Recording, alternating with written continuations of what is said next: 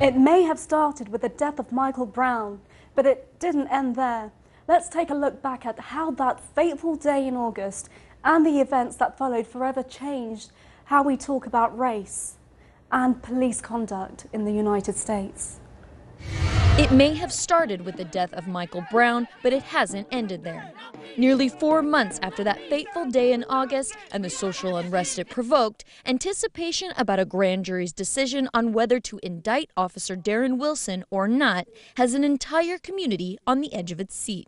We are all working together and working very sincerely to ensure that in the days ahead that we can preserve peace and maintain public trust.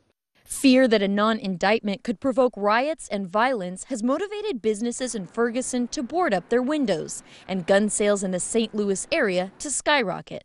As Missouri Governor Jane Nixon maintains the state of emergency in a time of peace, residents speculate that a decision has already been made. I feel like they already know that Darren Wilson is not going to be indicted on the murder of Mike Brown. I just feel like they're just preparing themselves for the worst. And they're just preparing for it. You see all these police officers with riot shields and stuff, you know what I'm saying? Why they got to have riot shields and we ain't got nothing?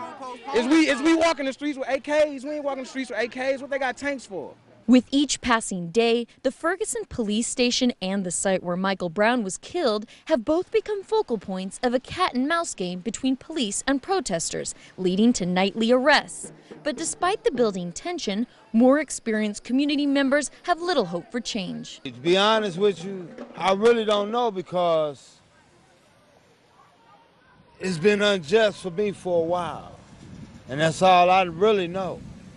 What will happen once the grand jury's verdict is announced remains to be seen. One thing that's certain, though, is that Ferguson and the entire country have already changed forever. Alexandra Hall, Ferguson, Missouri, Telesur.